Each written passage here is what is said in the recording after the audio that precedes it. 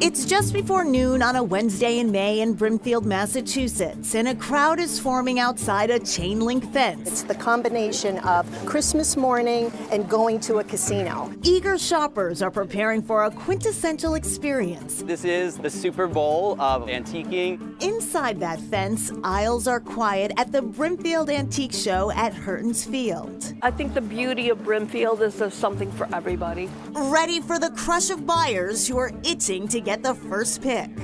People want the fresh first pick, the best of the best. As the clock turns to noon, owner Clea Ververidis rings the bell, and the Brimfield rush is on. This is Chronicle on WCVB Channel 5.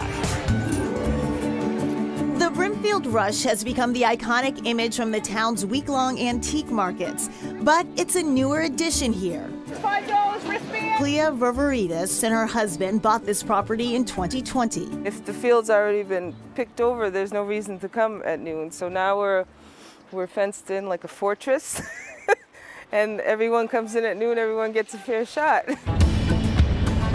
3 times a year, May, July, and September, a stretch of Route 20 in Brimfield turns into a massive antiques fair.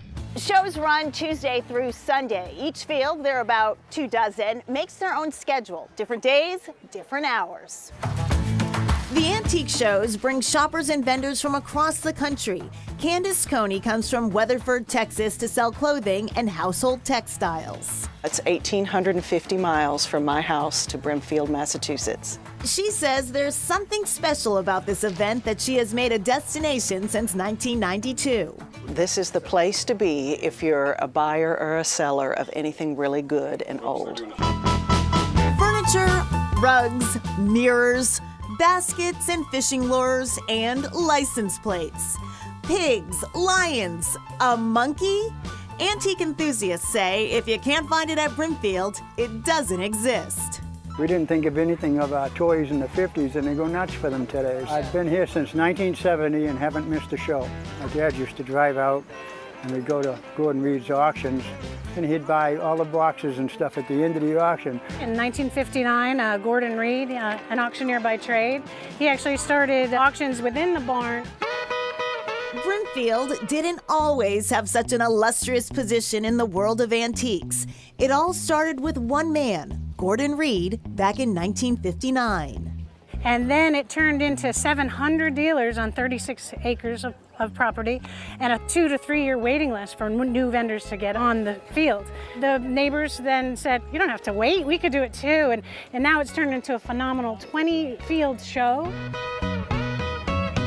Kate and Rusty Corvo own the field where it all began, now called Auction Acres. They bought the property from Reed's daughters in 2017.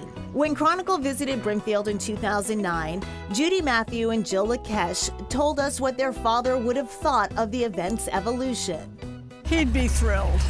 He'd really, absolutely. He'd be amazed and pleased that it's continued. He started it, and it was a dream for him to do this.